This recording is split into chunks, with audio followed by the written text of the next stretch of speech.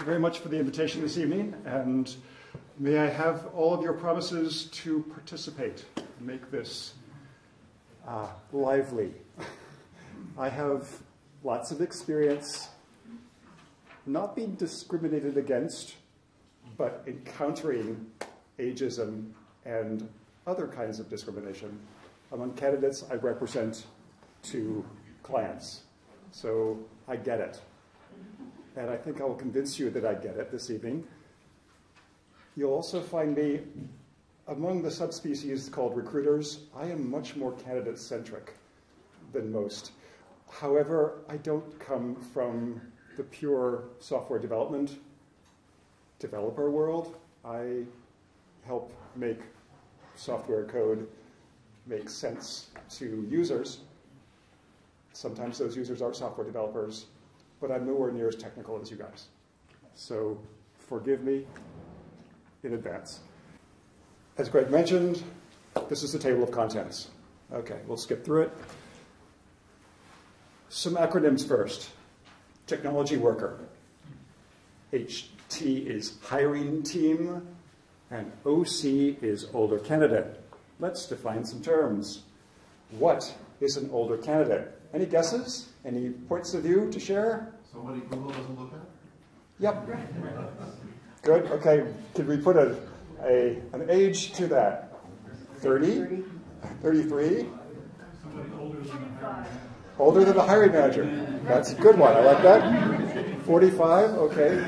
She will say a tech writer. Tell me. Programmed in COBOL, fortunately. Yeah, that qualifies. Good, okay.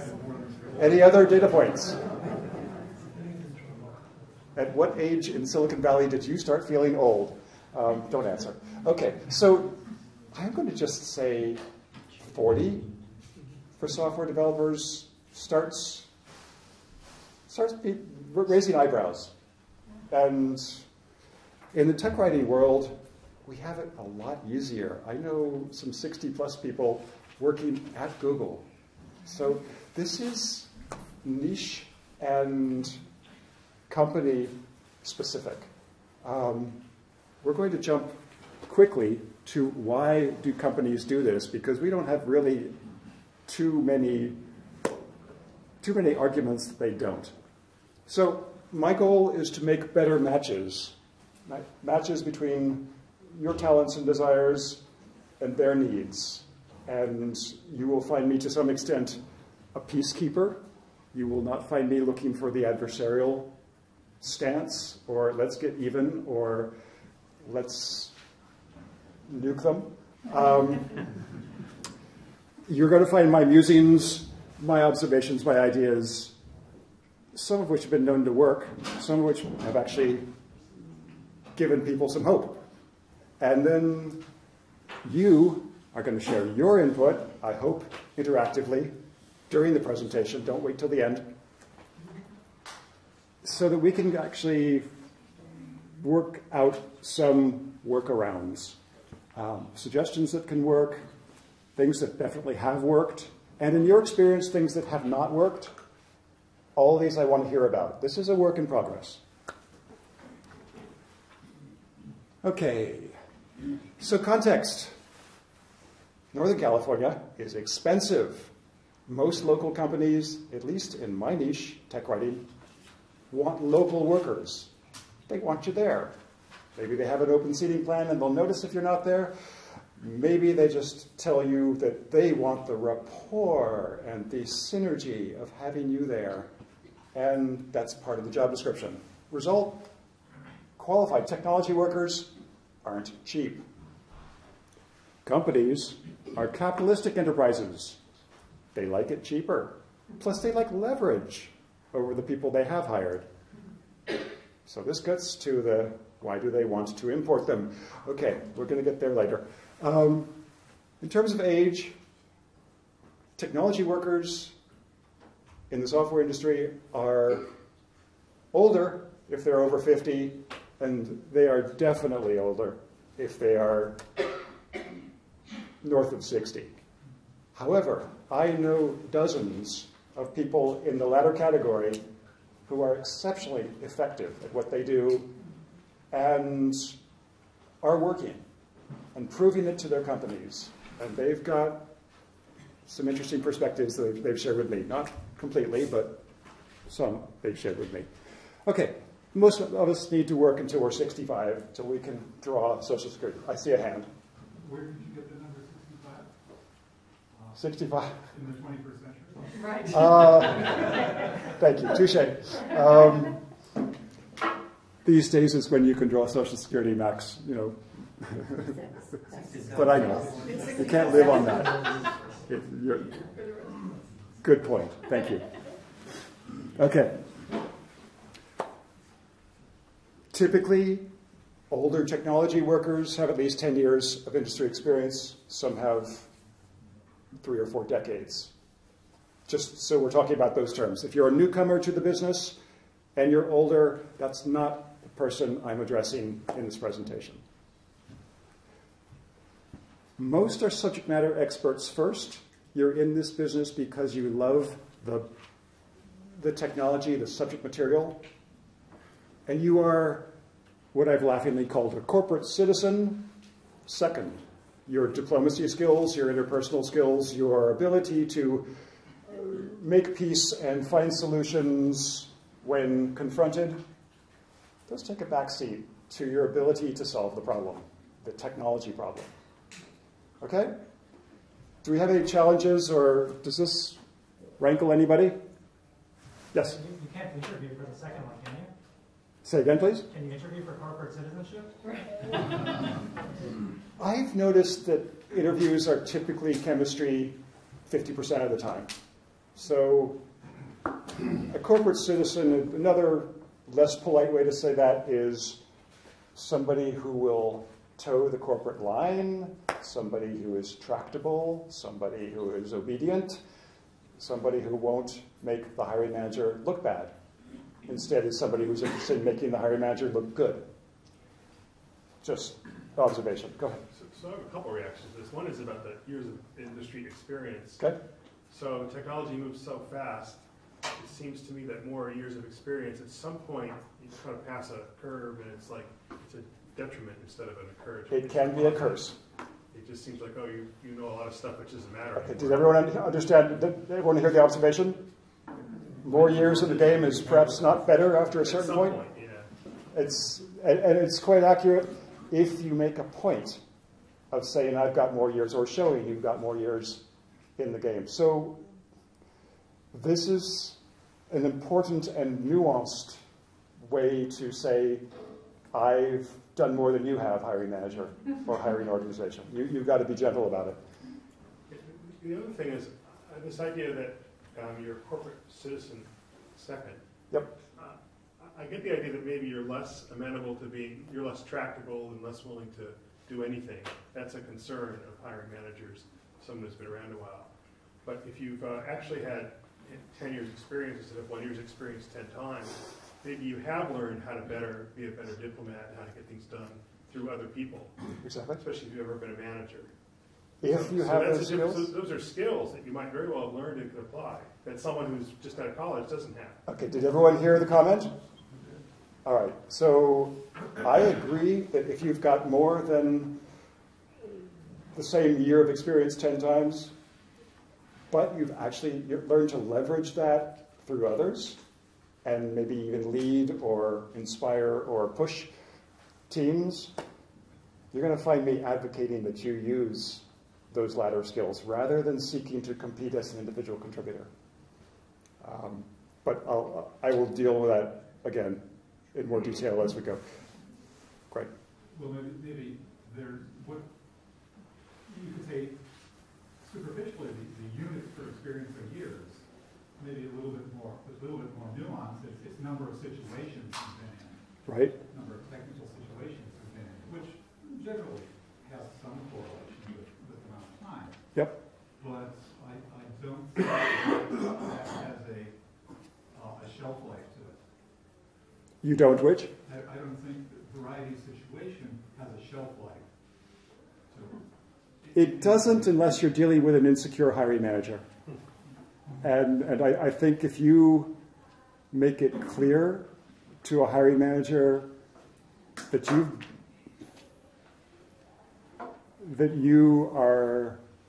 you know more than they do, then that's a threat. And ultimately, they are hiring you to make them look good. It's that primitive.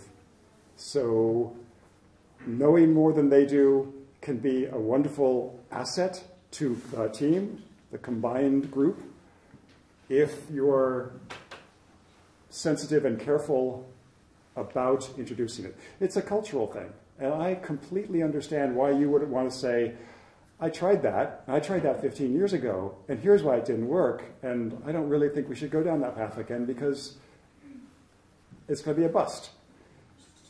But you don't do that in a confrontational or even a public way. You offer a better alternative. Anyway, these are ways to win friends and influence people that will get you further as a more experienced professional, and will be, even if you were on the other side of the desk from somebody like you might feel it difficult to resist competing. And if an older worker starts competing with a younger worker, I guarantee the older worker loses. This culture and this capitalistic market will cut your legs out from under you. It's not fair, it's fact. Yes?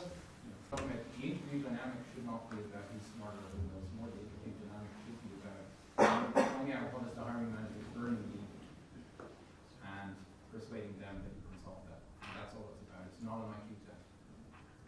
That's absolutely correct. And I have a friend, he's got tons of experience, but when I look at his resume, and when I start talking to him, trying to mock interview him, he's a hopeless disaster because he starts talking about mainframes. I said, look, you don't have to work cloud anywhere in your bloody resume. Shut up about the mainframe. Tell me about it. Can you do Django? No, I don't care if you know, if you were the smartest guy with a C compiler in NASA or wherever 25 years ago. You start getting defensive. Right here, right now, you know, you're wasting your time. And he's just so attached to the skill set, he just can't get off. Okay. You're echoing my point that some people will say, well, no, I don't know today's technology, and they get defensive. That they're being asked. And I understand why they're being defensive, but I also understand that it's not a constructive stance.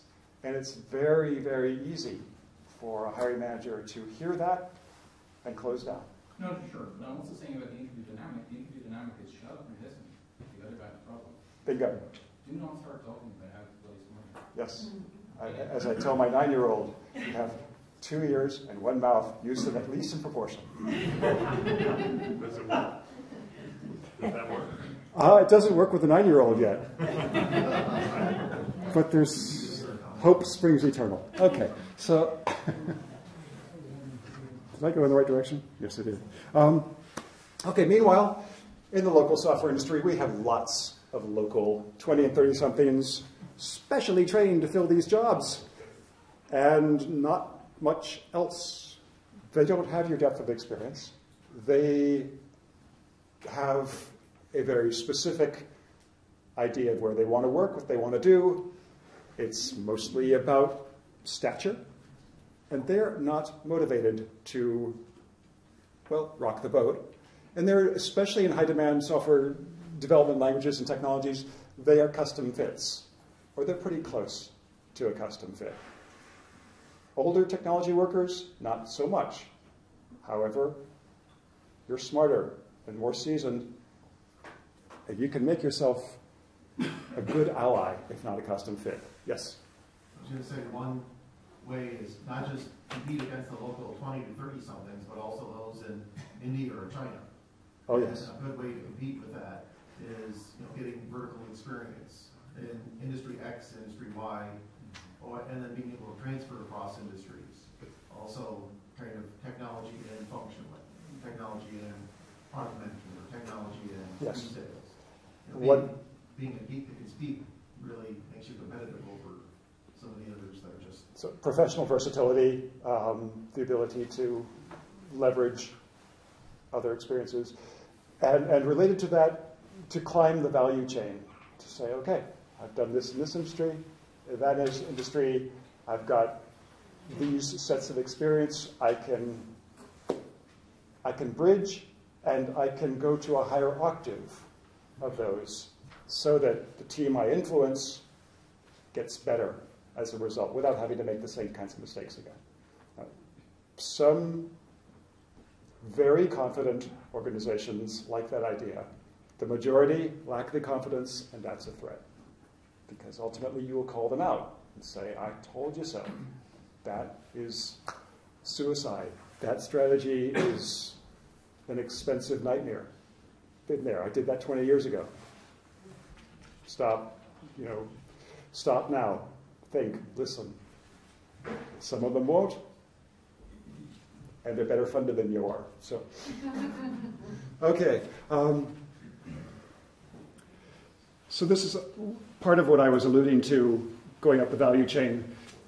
For multidisciplinary skill combinations, for, oh gosh, in my selfish little world, developers who can write, developers who can train, developers who can create bridges to other developers. Those are far fewer in number. And I can guarantee you the people that Facebook, LinkedIn, Google, and Amazon want to hire, they have no aspiration at all to do this kind of work. And I can also tell you as a recruiter for the industries that I serve, seriously lucrative. So they don't have the same label as the door you've been knocking on, but they will give you many, many, many of the same rewards. Okay. Excuse me. Yes? So far you've talked about software. Is there any need for writers that are familiar with more on the hardware side? Okay, the question was about technical writers or technology writers and the hardware side. Mm-hmm. There is some demand, but it is a tiny fraction of the software development side of tech writing. Used to be a lot more when Silicon Valley had more of a hardware market. But most, in my experience, most of those jobs went offshore and won't come back. And the ones that didn't are much geekier than most hardware writers that I've met can deal with. An exception is if you are also an illustrator, because if you can illustrate, if you can draw graphics, cutaways, perspective pieces and so forth on hardware, you have composite skills. You have a multidisciplinary skill set. And that makes you 2 hires in 1 for some companies. But it's not a magic bullet by any means. So today, as far as I can tell, engineers control budgets. Technology demands new skills that have different names, that are, in most cases, evolutions of old skills or older skills. But it's very easy for someone to say, do you program in R? Do you program in Lynda? Do you program in something else? And you say, no, but I program in 3 of the 4 languages that was built on, and still get no. So technology marches forward. If you are keeping current, then they don't have that against you. But they'll play that card first. Yes? Can you explain why you think engineers control budgets? Because I don't think I've ever been in a company where I controlled the budget. I was given a budget. Okay. You were given a budget that you were allowed to spend. I'm not saying that you determine how much you should have, but you do have control, almost unilateral control, over how it gets spent, whom to hire, and what to sign up for. That's the kind of control that we're talking about. Contrast that with my community, the technical writing community. Once upon a time, was the technical publications manager had a budget and could decide on whom to spend that, that might apply to 3 companies in Silicon Valley now. The budget for technical publications initiative or activity is controlled by a CFO with buy-in from engineers. So it's a multi-layered hiring process. Yes, sir? Isn't your point actually that engineers have more power again? And that is... That is my point. Yeah, and you know, we don't want to get too much into power dynamics, but the thing is that the number of people you have to please in the interviewing process is many fewer than it was in 2008. If that's true for you, wow, good. The opposite is true in my world, where a candidate must not only please an engineer, but a marketing person and a UX person and a professional services person, thank you, and support, and a few others. So my world got more complex after the sky fell in 2001, and a lot more complex after 2008. If your decision makers or decision-making layer consolidated, I'm sure that has its own challenges, but that's an easier game to win than the one I've been playing for a while. Anyone else? Okay. So you know who you are if you're a technology worker and you haven't stayed current with all the skills that the hiring managers at the jobs that you find interesting want to see on a resume. Hiring teams, and this is the biggest and most obvious point I'm trying to make this evening, hiring teams seek peers with similar skills and values and work ethic. Culturally, they're looking for a clone. Yes? So values and work ethic, cultural, it seems like that might be very tied to age. Oh, yes.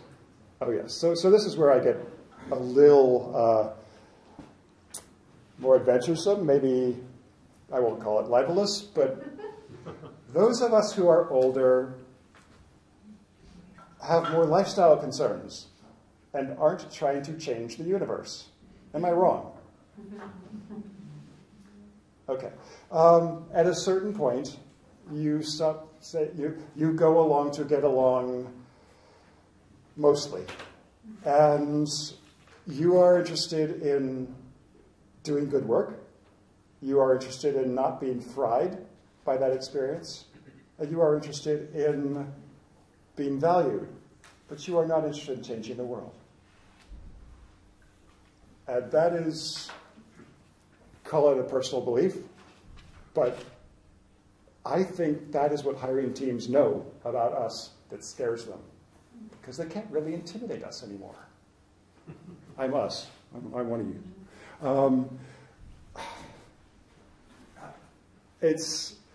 It makes for this cultural anxiety, this cultural, I won't call it a divide because that's a little too final, but it's a cultural disparity between older workers and younger corporate cultures. Go ahead. Could you explain a little bit about why it's important for younger people to scare the shit out of us? Power, testosterone. It's a trip. It's ego. Plus they're getting 20 hours a day of work. Yeah, they have to kind of rationalize the fact that they've sold out completely. I mean, I don't know if you were in the industry at that age or if you ever met people who'd done that and respected them. But I was one of them. I sold out. I worked for Oracle right after it went public, and it was a rocket ride. It was an extraordinarily testosterone-soaked, self-validating ego trip. And I loved every solitary minute of it. And I worked 7 days a week and 16 hours a day, and I couldn't get enough. And then they betrayed me. And I stopped wanting that for myself. And I started being a little more circumspect about their agenda. But I know lots of people who still get off on that trip. So that's, if they make you feel small, it's because they think it's a zero-sum game. They're wrong, but they do. Ah, how interesting. That's a wonderful insight. They think they need to hire. Yep. And money appearing would tell them it's not a zero-sum game. And yet, in their own minds, it is a zero-sum game. Sure. They're competing with you. So the goal of this exercise, at least if you get to a phone interview or an in-person interview, is don't compete with them. Be their ally. If you scare them, and there are lots of ways to do that when you're insecure. I don't mean the candidate, I mean the hiring manager being insecure. Yeah. There are lots of ways to make them feel uncomfortable. If you do that, you lose. By hiring manager, do you mean the person that you'll most likely be working for if you get hired? I mean anybody on the interviewing team, because they all have a vote, and often it's a consensus decision. So everybody can say, he's got all the right skills, she's got all the right everything, and I just want to hire that person. And someone says, but they looked at me cross-eyed. Or I hired someone like that once and it didn't work out because. And everyone gets nervous. And everyone says, well, if we can't agree, we're going to keep on interviewing. And it gets ugly. I mean, it's a huge waste of time, and it's not rational. It's fear-driven. As a recruiter, I can tell you the very, very first concern hiring managers have is to cover their tails. They want defensibility. They want not to be able to say, oops, I made a bad hire. Now I have to back that out. It's a huge career-limiting move for them. Yes? So it's one way of lowering their risk to be a contingent worker, Okay, so the question... Consulting, yeah. The question is working contract, contingency, Lower essentially risk. a lower stature player. And yes, that is part of the answer. I have a solutions page, which I will cover that on. Contract to staff, or even just contract, or even part of a consulting team that is not even, doesn't even want to be affiliated with the organization, is in to deliver a solution and leave. All these can lower the intimidation factor. In fact, I've just spent 3 years working for a consulting team where we introduce consultants and we help define the project on which the consultant will work. And when those projects succeed, the client almost invariably turns around and says, is that person interested in being, is that person interested in captivity? Will they work for us?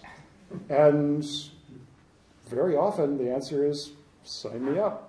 As long as the options are good, or I can work at home, or they've got much more negotiating power, much more leverage.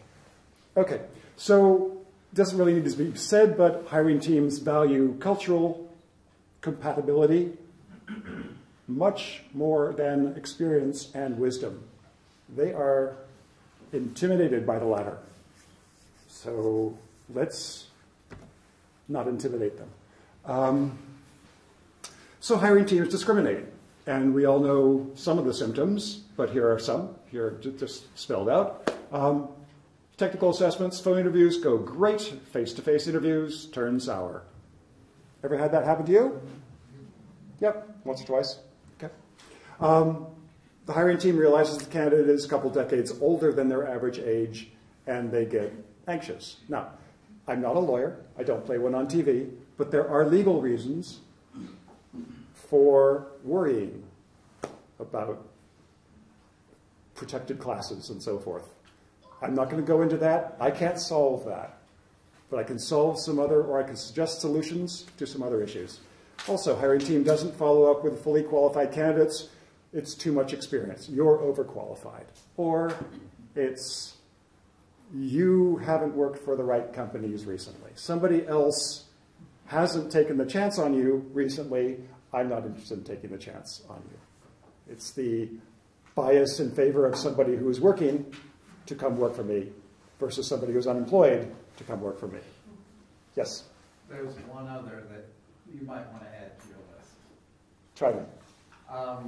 It's the bogus interview. It's where they ask questions that are extra topical to the job at hand. Yep.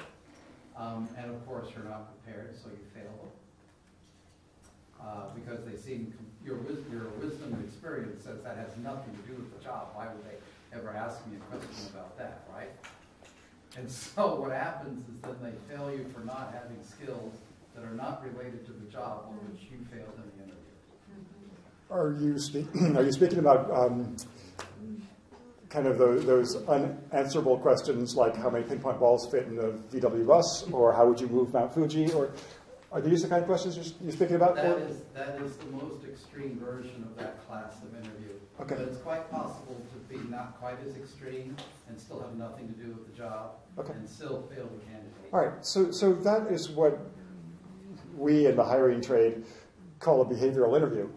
And what they're looking for is partly compliance and partly versatility. So I don't want to take their side, but here's the way they argue this. They say the person is unwilling to think on his or her feet. They are inflexible. This is how it'll come down. And your job is to know that by not answering the question to the best of your ability with a smile on your face, you are challenging the fact that they are driving the interview. If you say, I don't see how that's relevant, you'd better have a good legal reason for doing that, like, what is your marital status? What is your preference? Blah, blah, blah. These are all the legal questions, and you can say, I don't see how that's relevant to my performance on the job. But if it's a non-illegal question, if it's a legal question, this again is a power game. It is, show me that you can think, you can twist yourself in a little pretzel and think outside of the box I just put you in. Right.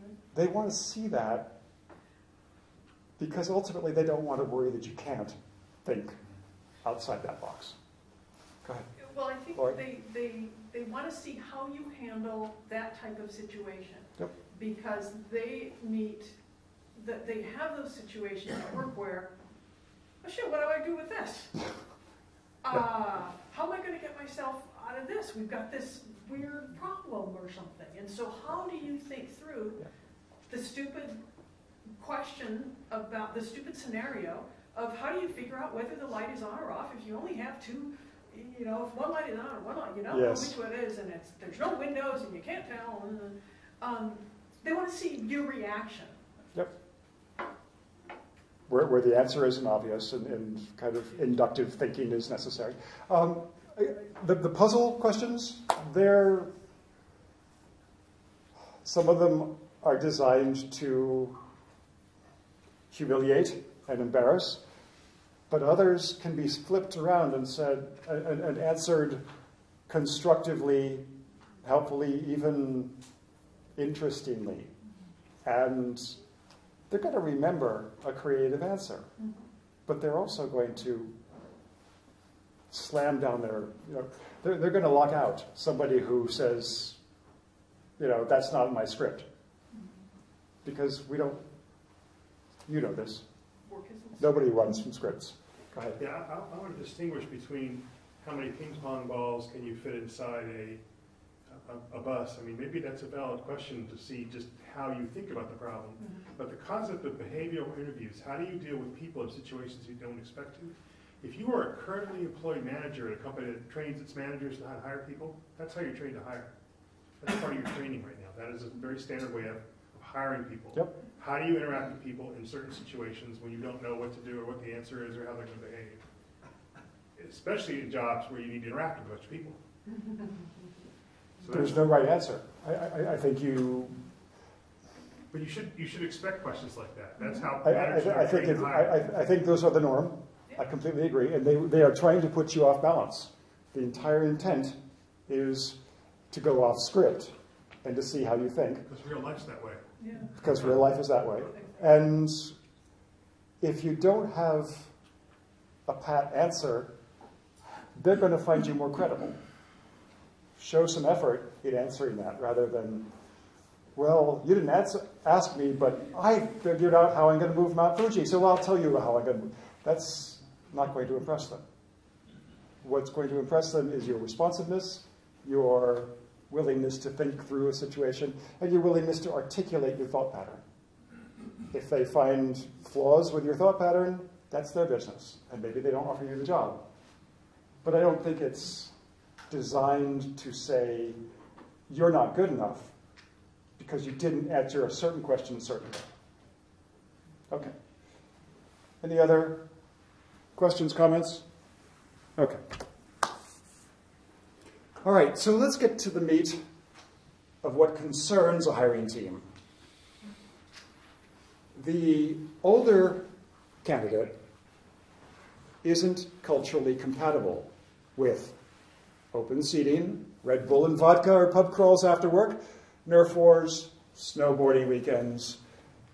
Fill in your favorite youth-oriented event or series of events, and you're not going to argue with that. That's not my thing. I want to get home to my partner. I want to go home and mow the lawn. I want to walk my pet. I'm not a single person who lives at work. Okay, fair enough. The older candidate is not going to enjoy working weekends or doing all-nighters. Okay, also true, not something you have to advertise, but you can be calm and firm about resisting the invitation to do those things. Okay, the older candidate is going to get sick more often. That's going to increase our health insurance costs. It's going to cause legal trouble if the hiring team has to lay the older candidate off. Well, it's true, older workers do skew costs of group health insurance. Sorry, it's true. And it is true that there are protected classes over certain ages, pregnancy status, gosh, half a dozen others. I don't care to go get specific, but basically the government looks at that and says, gee, this person has been discriminated against based on age. Companies are thinking to themselves, if this person doesn't work out and we have to lay them off, we're under scrutiny. We don't want lawyers involved. Okay. Finally, the older candidate will not be tolerant of the hiring team's chaos, their refusal to freeze the GUI, their refusal to plan or schedule anything real, and more. They won't fail fast, necessarily. They'll want to do it right the first time. Amazing. Imagine that. The older candidate will advocate for technology or tools that she or he knows better, knows can do the job, won't worry about will this tool or the technology, will this strategy cohere? The older candidate won't be truly agile or wear more than one hat when necessary. They won't turn from developer into marketeer or technical support or UX guru when there's an opportunity for them to do so. Well, that's okay, but gee, those skills would be nice, and if you want to do those kinds of things and say so, you increase your marketability. Finally, the older candidate will be reluctant to commute or work on site. Well, this applies to technical writers. Does it apply to software developers? Do you guys care whether you work on site? You do. How about others? Do you like commuting? It's nice to have the flexibility. Okay. Do we mean hour flexibility, like working hours flexibility, or do we mean, Nice gee, I won't take a job if I don't? Sometimes. Okay. It's like to have that flexibility. Okay. And is that something that you want scheduled in, as in every Friday I work from home and every Tuesday I work from home too? Is that the norm for the kinds of jobs that you guys are looking for? I think it depends on the distance you have to travel to get to work. Okay. If you're traveling 40 miles. So you want them tolerant of the commute hassle. Yeah, it's not age specific. If you're living 40 miles away from your work, Right. you don't work from home once a week. Okay. Do we have agreement on that? If you're 40 miles out, and they prove themselves inflexible on your being on site, 10 to 6, that's a problem? Okay. It could be, yeah, it could very much be a problem, because I know people in my company who live in Tracy. Yikes. And he's on the IT team, so they have kind of a different way of working their schedule and hours and being on site and off site anyway. Yep. But if you've got to drive 2 hours, and in fact, there's somebody who lives in Ramon, one of the developers, and he comes in around 11-ish, 12-ish, sometimes not until 2-ish. San Ramon? San Ramon, yeah. San Ramon. You said Ramon. San Ramon. Yes, thank you. And so, yeah, it can be a deal breaker. But, any job is going to have challenges. I mean, if that's something right. you establish. If you have an 8 a.m. scrum, get over it, yeah. Right. Or call in. Right. Yes? I have a comment about the legal issue. Okay. I don't get why companies are so worried about it, because they don't tell you why they're laying you off. I mean, I had, besides my age, I probably had 2 other reasons for being laid off, but they just say business reasons. They're not going to tell you why they're laying you off. So how can you prove that they laid you off because if more than one person was laid off, It doesn't work that way. I've been on the other end of that. I fired someone who was in a protected class, had all the documentation. They did a terrible job for several years. They had multiple counseling sessions. That's a different case. Wait, let me finish. And so after I fired them, they hired an attorney and said, "We're suing. You fired me because of my class." And I had a long conversation with our attorney and said, "Okay, we can't win except by losing. So we're going to pay whatever. We're going to make a settlement with this person. That's the only way." Because if we go to trial, we might win, we might lose, but if we go to trial, it costs us still more money. And by the way, the settlement comes out of your budget. It's just, you cannot win. Well, if you it may be wrong, but you can't win it. If you've had 3 years of warnings, that's a different case. But they brought me into the office 7 years after I'd worked there. They sat me down and said, "We're laying you off for business reasons."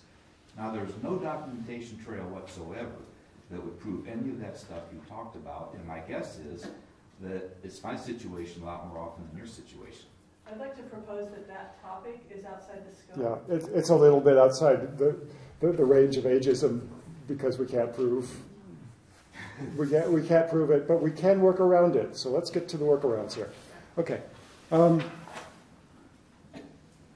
Finally, the older candidate is feared because of this age and treachery thing. Like, we know they're smarter. We know they've seen more. We know that they've got workarounds. We know that they've got friends who've been here.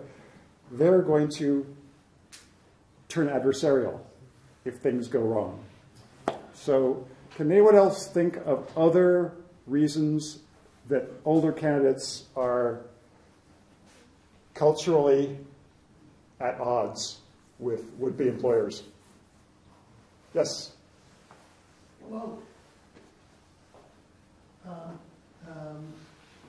we only hire people who are capable of innovation, which is not possible for anyone over 35. Wow. You heard that? That was the CEO of, the last CEO of Sun had an all-hands meeting right before Oracle took over, and that's what he said. Oops. Did he have a job after the acquisition? I guess Larry does the same. Yeah. Okay. I also sat in a room with 200, 300 people like this, with a panel of HR people, and I heard the HR director for Intel say, and this is a paraphrase, part of my job is to keep from candidates who are not competitive from wasting the time of our hiring managers, for instance, those over 35. Oops. I wish you'd tape that, because you'd have a lawsuit. Anyway. So I'm going to jump into what I consider are some solutions or ways toward, they're the beginnings of solutions for the ageism problems that we're encountering. Sorry, before I do so, Greg, did you want preemptively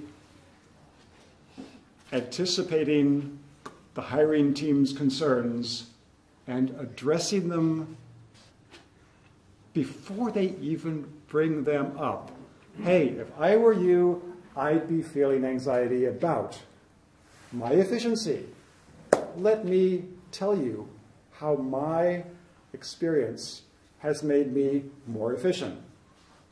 If you give them examples without it being a pissing contest, without making anyone defensive, you can win the day with this alone. So, if you are willing, in a non-adversarial fashion, to share with, as an older candidate, to share with the hiring team or with your hiring manager your sense of what works and why, or what the users for this product or service need, or the easiest way to achieve goals, and my agenda is to make you, hiring manager or leader or whatever, look good, and you are authentic about that agenda, then good things happen. They start looking at you as an ally, as somebody who wants to help. Quality. I don't really think this needs to be discussed, but basically you've done it. You've reached higher standards than most of them ever aspire to. Focus. You can tune out crap, and you can get stuff done where it'll do most good. So you're most likely to get across the finish line faster and with fewer scars. That may not make you a hero to a martyr, but it'll make you a hero to a team that cares about results. Pacing. You are not reluctant. You are reluctant to fry on your way to the finish line, but you can show them and volunteer how you work steadily and sanely and get stuff done over the long term as well as for the next sprint and so forth. You are all about meeting commitments. You are not about show. Okay. And then there's the issue of self-awareness. Define it any way you want, but you know yourself. You know your strengths and weaknesses. You know what not to take on. You know when to seek help or delegate. You aren't motivated to blame. This is not a power game for you. And if you can convince them that it's not a power game, that you don't mind not only sharing but giving the credit away, better things happen. Is any of this resonating with you folks? Is this does this give anybody hope? Well, it makes me think of in an interview saying, I can help, I might be able to help with that. So instead of saying, well, yes, I've done this and this is the way we did it, and so I would think that that's what I would do here. Yep. No, I'm just here to help. I'm here to offer. I might, I have a reflection on that, would this kind of thing work? And, yep. But you take a much more subdued approach. I like that, yep. Thank you. Thank you. Candor, frankness. This is where you and your understanding of your own limitations can lead the team not to become a train wreck. You could say, these things are likely possible for me, but the following risks I know will occur, and as long as we're covered, as long as you're willing to address these risks, we as a team, with me on it, can be much more successful. But let's call a spade a spade. This is a risk. This, I've been there before, and I don't have a solution. So maybe you do, great, let's head in that direction. But the candor there, the vulnerability, is a source of extreme strength. A lot of people do not acknowledge that a candidate who knows where they are weak is a good investment. Yes? Yeah, that's true, but you want to make sure it's culturally correct. So there are lots of companies that have bullshit schedules. Everybody knows it's bullshit. Sure. Deadline for safe federal release, whatever, gets reset 29 times, and everybody knows it, and you don't want to go bullshit on that.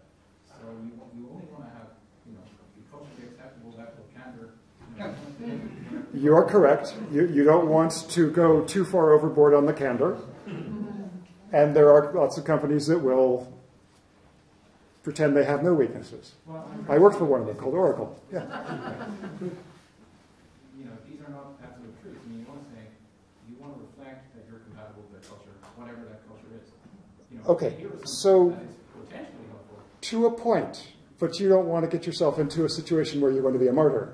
Like, hey, you say that you could manage projects with 100 people on it and would distribute it across the planet, and you can't, then that's kind of suicide. You've put your own neck in a noose. Yeah, of course, but you don't negotiate your seniority necessarily. I mean, they already need for position X, and you know, it's simply they're determining that you come out. Right. Okay. So I think we agree. We'll be reasonable about that. But a touch of vulnerability is a source of amazing strength and it builds trust. Well, conversely, I mean, I can name half a dozen companies where a touch of vulnerability is career suicide. You don't want to do it. Okay. So I'm saying everything's relevant. All right.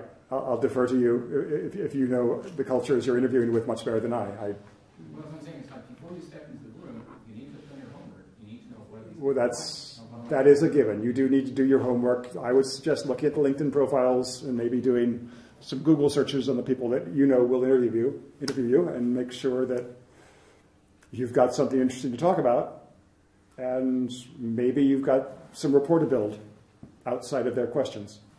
Okay. So your clarity, setting clear expectations and delivering on those, that is an asset that younger, less experienced workers can never claim. And mentoring, some people actually like the concept of a mentor who won't undermine me, but will make the team stronger. So play that card. If you feel like being a mentor. If you feel like going home, don't. Okay. So I'm going to talk about some ways around what most of you probably imagine is a brick wall. But before I do that, I'd like to hear from you about your success stories. How have you resolved some of these challenges that we've been discussing, I've been talking about? Anybody want to lead? Go ahead. Anna? I would think that working on a project basis would be more popular than it is. I've tried that for some years, and it's worked amazingly well in a few cases. But I would think that hiring managers might be more interested in hiring older workers on a project basis. You know, it's a short thing. You don't have to worry about all the cultural stuff. They can still do the mentoring and all that kind of thing, and yet it's not as popular as I would like it to be, both for myself and because I think that some of the hiring managers are kind of missing a bet on that. Why have you found companies that are willing to do that, and how do you think that is as a solution? So sorry. I found, for 3 years, I found lots of companies interested in project-based services. Those were the main offerings of the consultancy that I worked for. But it got harder and harder to say, we will solve your problem and then leave. In the terrain in which you operate, in data implementations, for example, it's not a quick come in, do it, and leave. It's a cultural shift, and it's a long-term migration of lots of legacy technical writing documents to a different format. It's something that, in my experience, companies are much more reluctant to hire an outsider for, because they know this is a multi-year transition. And if they don't own it, if they don't understand what they did, when you leave, it's messy. So in your niche, I've seen reluctance to commit to project-based workers. But in other areas, like write me an API reference documentation, really very, very happy to bring in an external resource, get it gone. Were you trying to get my attention? Say, Well, you were asking about stories, and I Good. had one to tell. Wonderful. Please share. So, I certainly run into the idea of, do you know the current technology?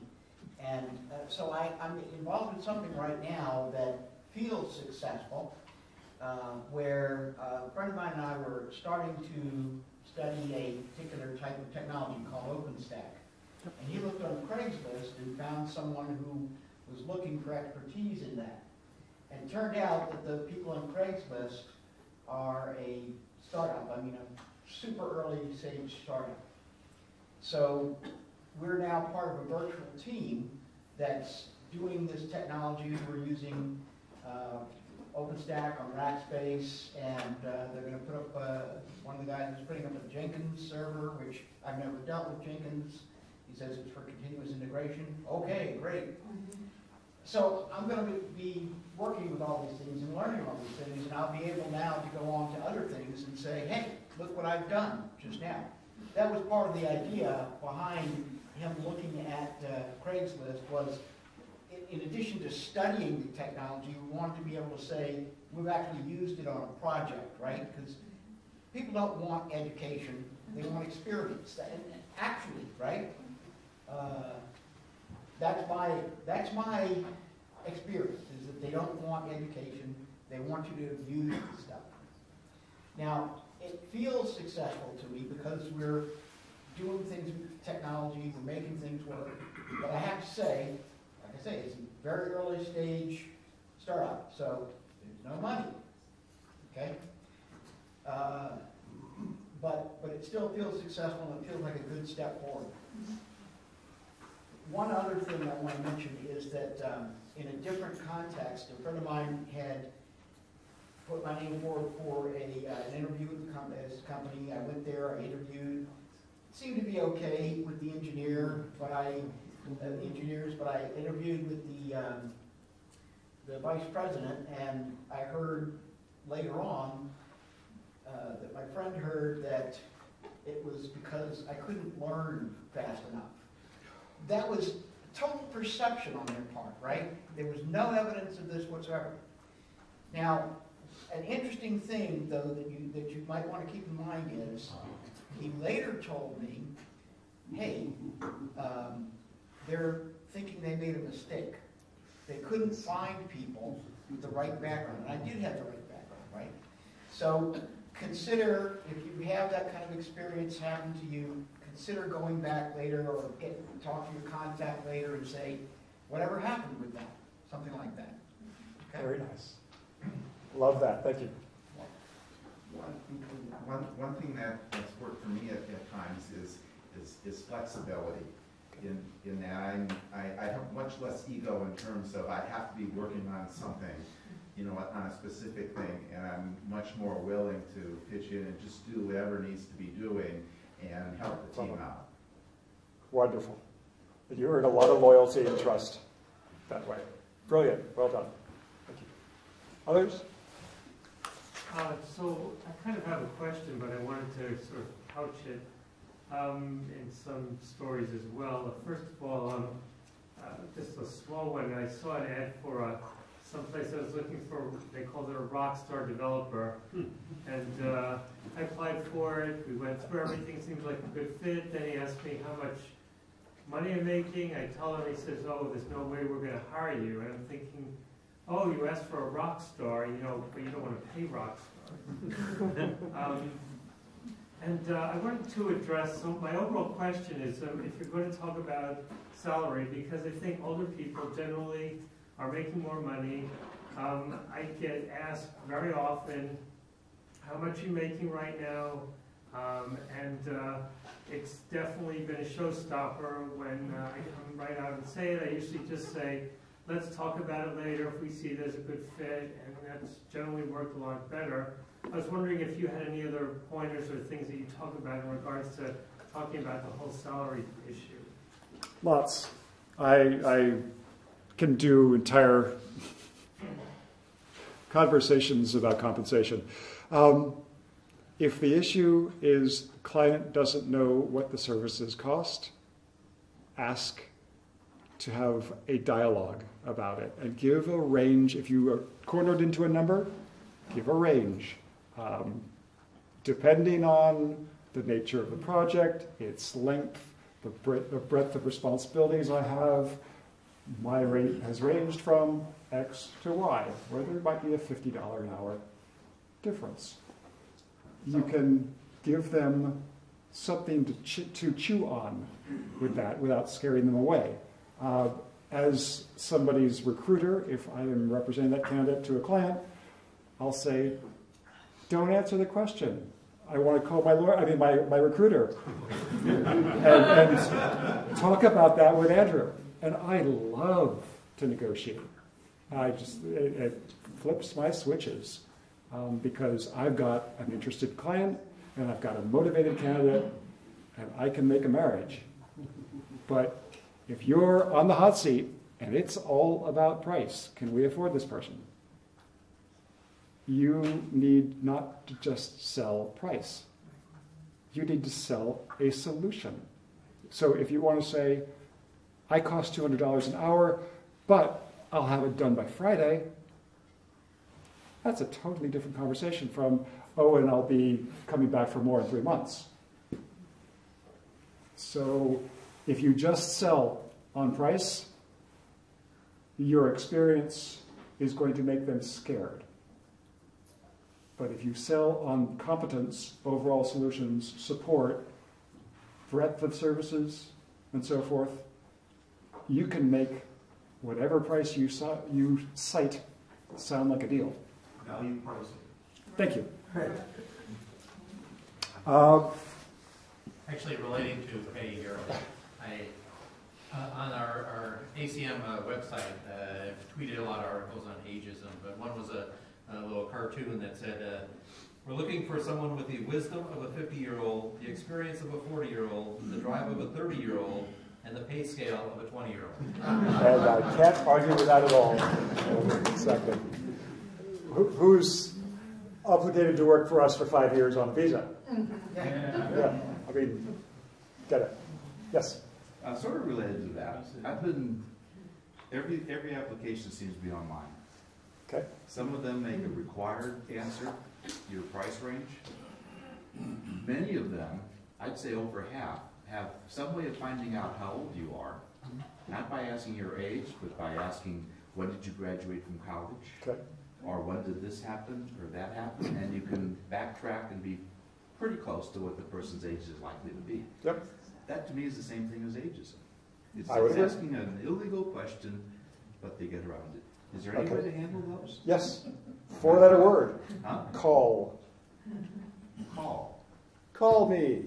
Oh. Sometimes that's not a choice.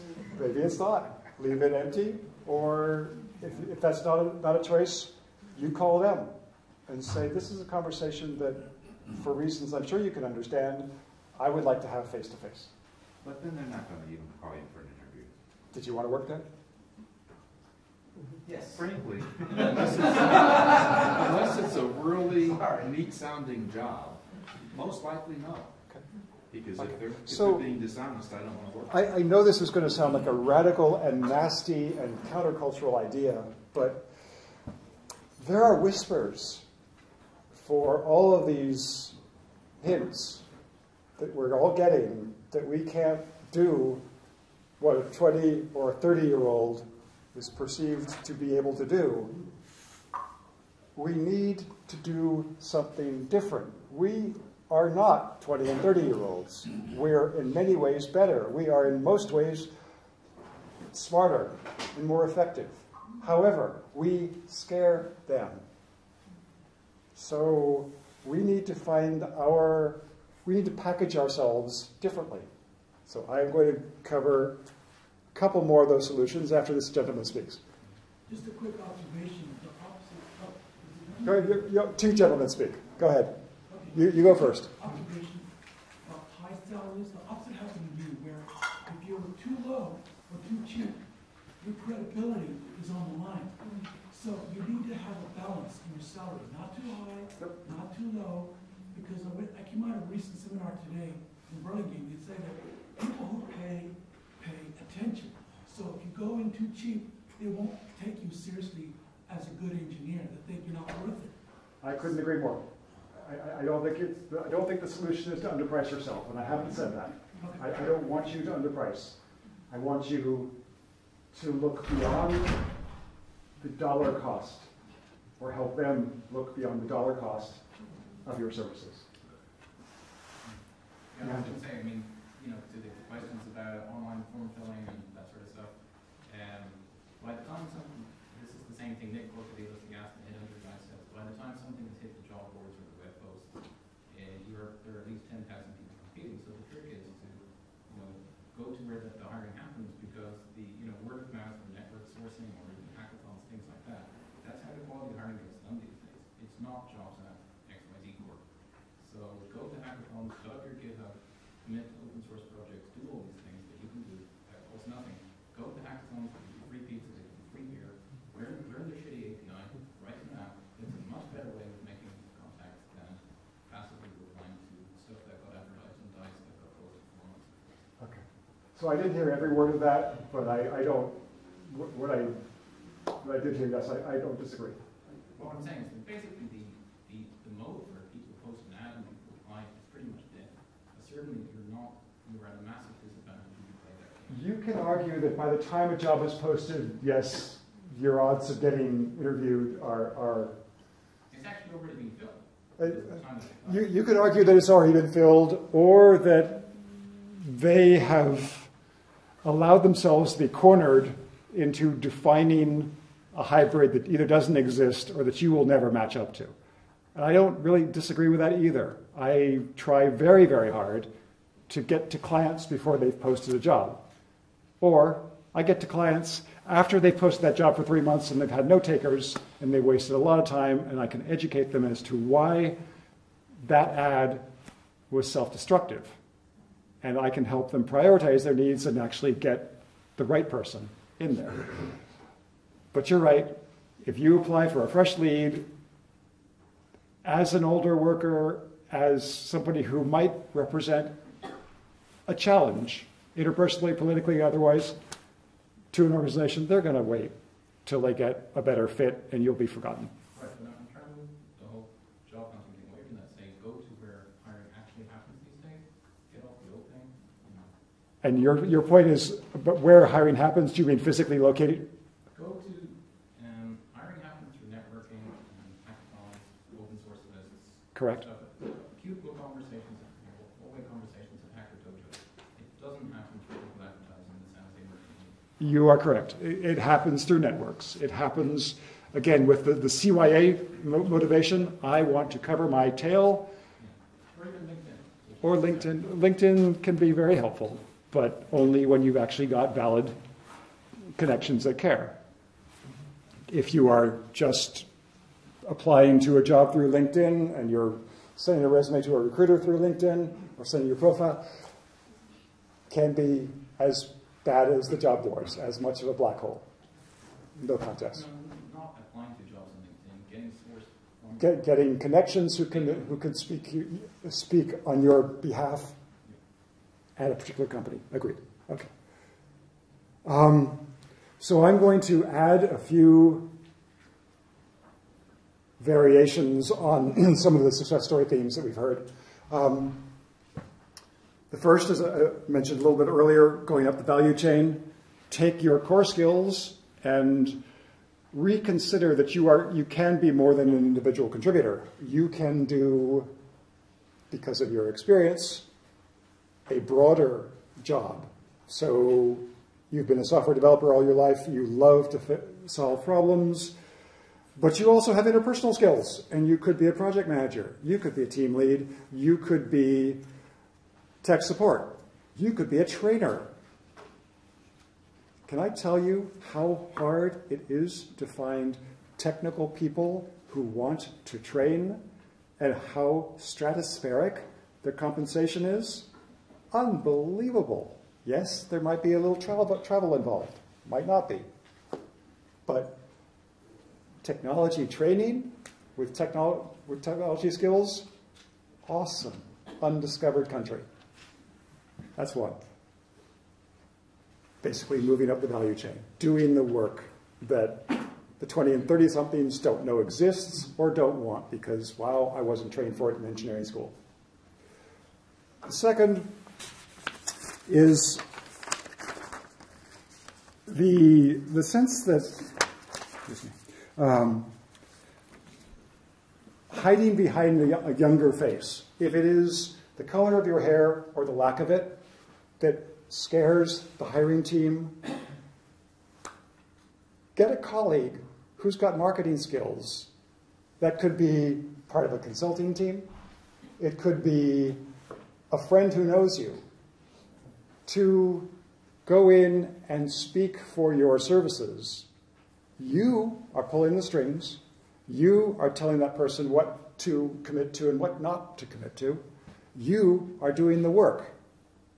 But that pretty face is flattering their self-image and getting the purchase order.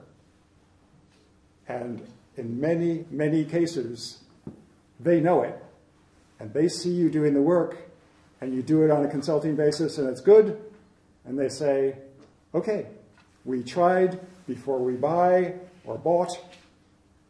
Want to come captive, want to sign up, want to be one of us. Because we've already seen the nature of your work. We like it. You have passed muster.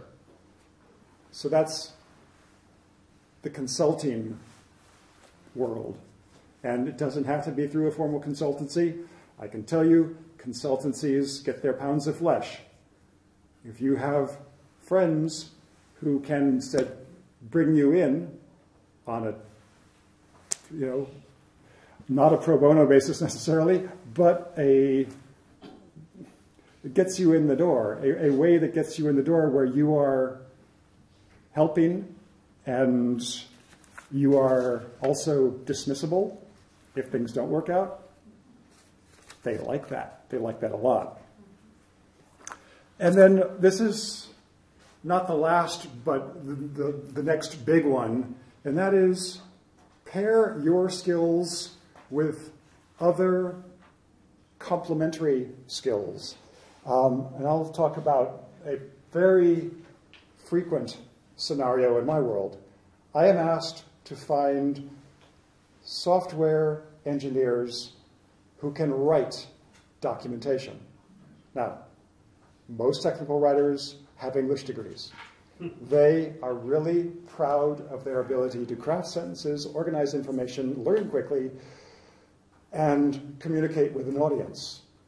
But the audience they communicate with is not a software developer for the most part. It's a person like them who might have system or network administration skills, or might be a business user and need to know which radio button to click on a GUI. If you want to be the star of the show, find yourself a tech writer partner and make that tech writer partner look exceptionally good and exceptionally valuable by creating code samples, by saying, actually, the user of this documentation, this audience, this developer audience, already knows what you were about to tell them. Don't write that. Write this. This is what they really care about, and this is how to get through to them.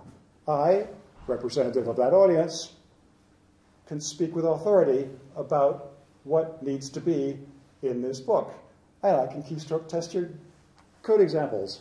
And I will make sure that it coheres. I will make sure that you don't put your foot in your mouth. You do the writing, you do the publishing, and I will be the technical brain. A pair up like that could clean up at 24 clients that I could name today. So, there's hope. Well, and it sounds like there's more variety, really.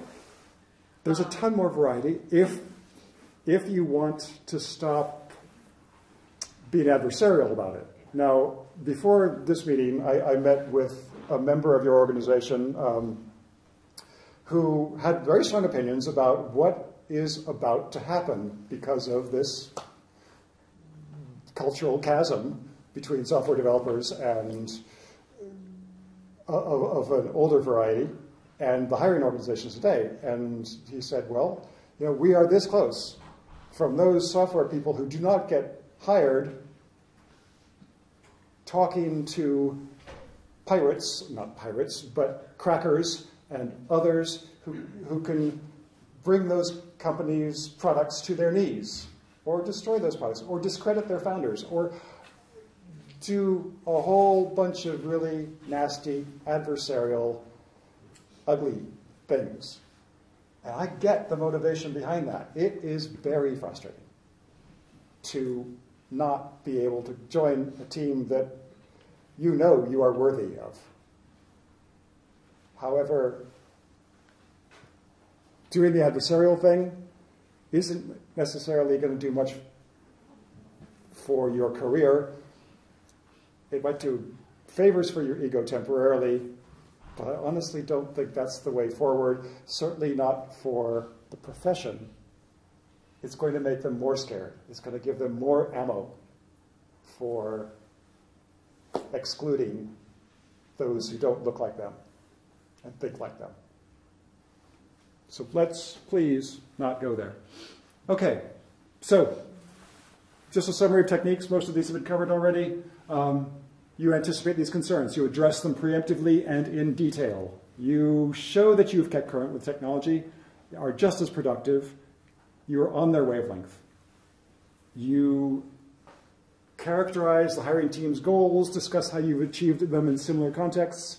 You say, I've been there, I've done that. Not, I know more than you do. Not, trust me, don't trust yourselves. But make your background a complementary, an asset to them, and make it clear that you want to make them look good. And share relevant proof, whatever that is, testimonials, references. The gentleman who spoke earlier, who had worked on the OpenStack project, I was about to chime in and then forgot to, that the best takeaway from that project is likely the reference or references he got from a company, albeit in stealth mode, that's doing cool technology where he was a pivotal member of the team. There he is. So I will take questions. I will be the last person to leave the room. Thank you.